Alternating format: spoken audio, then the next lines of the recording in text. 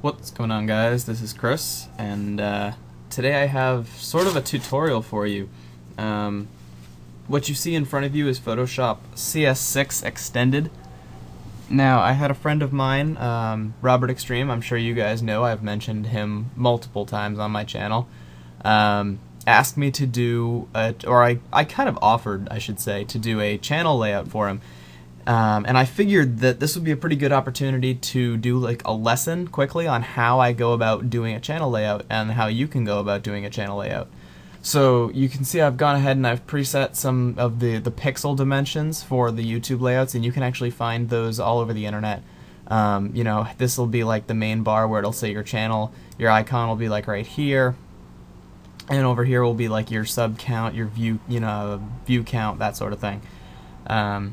Now up and down the sides here for non-YouTube partners or non-partnered channels is where you'd put your name and your information and stuff. For a partnered channel, there's a different template where up here above it you would have your channel branding banner.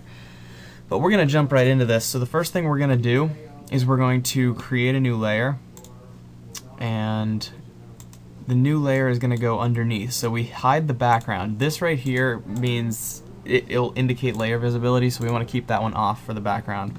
I know that it's in Windows Basic, thank you. So we want this transparent layer here, and the black layer, which is our our baseline, we're going to go ahead and erase that whole thing. So what we're going to do is go to the black layer and we're going to erase this so that it's all transparent. Now the next thing that we're going to do is we're going to outline where we're going to have the actual channel information. So we're going to do a gradient, and we're going to put that gradient within the bounds of where his actual YouTube line is going to be, which is like this. So we can go over to the gradient here and we can choose a gradient. It doesn't really matter what you choose. I'm going to do a black to a gray, and we're going to just progress it down until it's nice and dark. Bring the opacity up a little bit, maybe go like that. Okay, yeah, so that's darker than it even needed to be, so let's go back and just do it once. So that's pretty good. And we're going to deselect it. So that'll be where his YouTube information goes in the middle. Now on the sides is where it gets a little bit more interesting, because on the sides you can do pretty much whatever you would like. So I'm going to go ahead and take an image. I'm going to go New, Clipboard, and I'm going to paste an image that I just pre-saved. Now this is going to not necessarily be the background, but it's going to be like the design for the background, and I'll show you how we're going to do that in a second. So what I'm going to do is I'm going to take this image here, and I'm going to adjust it to black and white, and that will give me the baseline for any color that I'd like to use. So if I black and white that image, I Control A for select all, and then Control C for copy. Come back over here to our transparent layer and choose a color. So let's say I want to do a color gradient of 3 colors, and I want the color gradient to go from blue to yellow. Actually, let's just stick with like the blues. So like a blue to a dark blue, and let's go into sort of like a really bluey green almost. So that sort of color gradient, okay. And then you have to select which option you'd like. So you can have it running from top to bottom, so you can go in the background here, and it will bring the gradients on the sides of your channel, or you can do it from right to left, and it will fade, in that direction, which is cool if you have a channel that does multiple things, because then you can have, let's say, Call of Duty emblems and stuff on this side, and you can have Minecraft emblems and such on that side. But we're just going to undo that. YouTube channel layouts need something that they can fade to, and so I always tend to have mine fade into blackness. So I'm just make sure that it goes straight down. I'm going to go ahead and do like that. So that'll be the layout for his channel. And now what we can do is go to the transparent layer, and we're going to actually bring that above, and we're going to paste that image that we had. And we're going to adjust the image so that it fills up the screen, right? Like that. So we get a little bit of that glassy effect over here on that side. And then we're going to change the blending mode. And what the blending mode does is it gives you different options of how you want that image to be overlaid onto what's beneath it. So if we hide that layer, you'll notice, actually let me apply the transformation, you'll notice that this is what we have right underneath it. So we plop this down on top of it, and we can choose different methods for this to land on top. So if we scroll down, you can see there's all sorts of different ways that you can have that fade into what's underneath it. But for the general purpose of doing a YouTube layout, we're going to go ahead and use overlay, which is pretty much the easiest one to deal with when you're working in YouTube standards. So the next thing is adding text. So what you're going to do when you want to add text up and down the sidebars here is you're going to go to a great website, which is cooltext.com. You'll see that I've brought it up over here. And you're going to select any text that you would like. So for the purpose of the video, I'm just going to do a simple one. Let's go with something like this. And we're going to type in Robert Extreme. And then we're going to bring the text size up.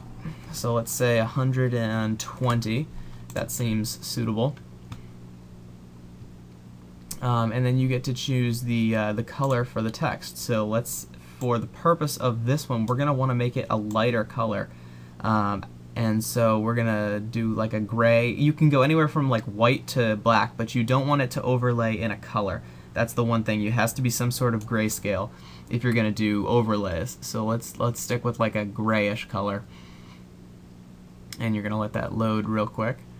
So we're going to load PNG with transparency, and we're going to create logo. So you're going to take that right there, and you're going to copy that image.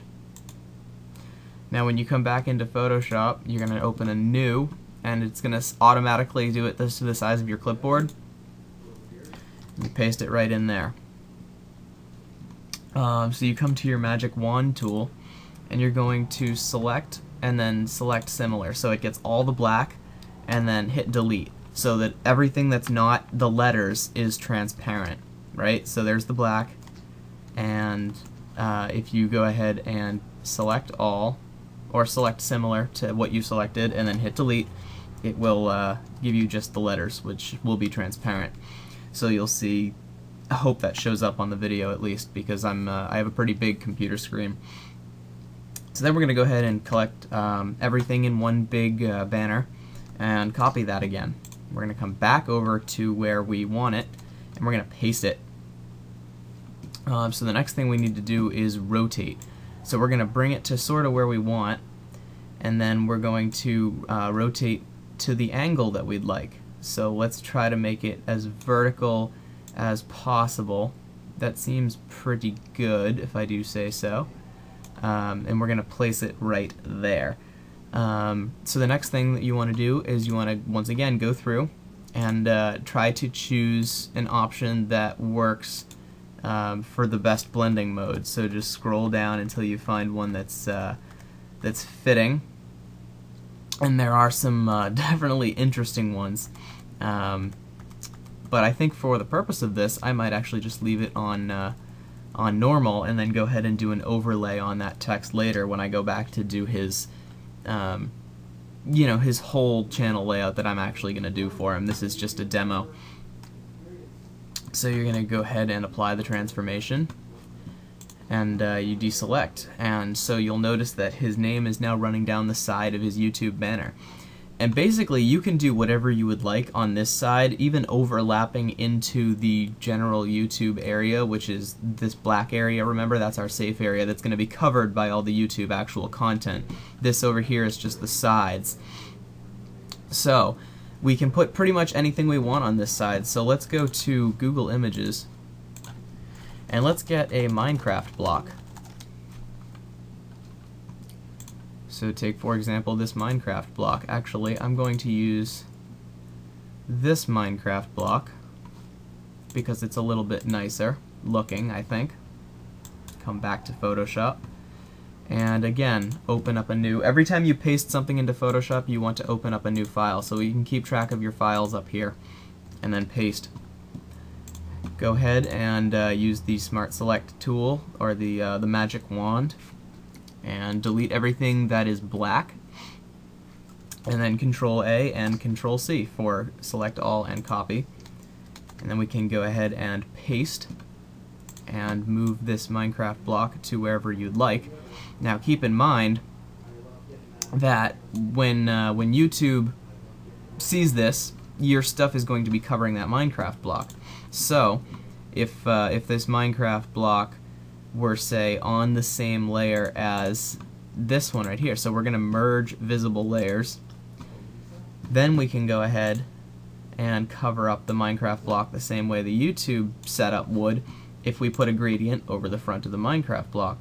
So let's go ahead and make a solid gradient. We're going to use our black to gray again, and we're going to just do it like that. So that's how your Minecraft block would appear if you chose to put something hanging into the middle like that. So that was just the basic way of doing it.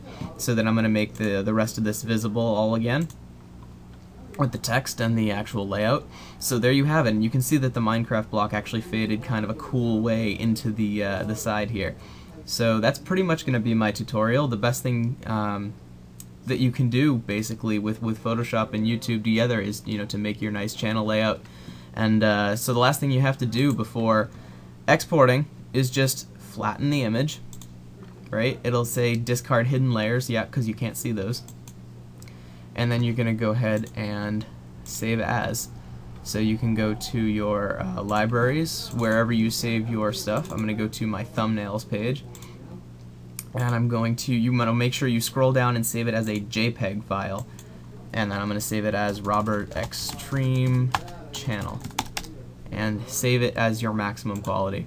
So that's everything you got to know. I hope you guys enjoyed the tutorial. If you like it, leave a like, and if you haven't subbed to my channel, make sure to do so. I'll see you guys later. Peace out.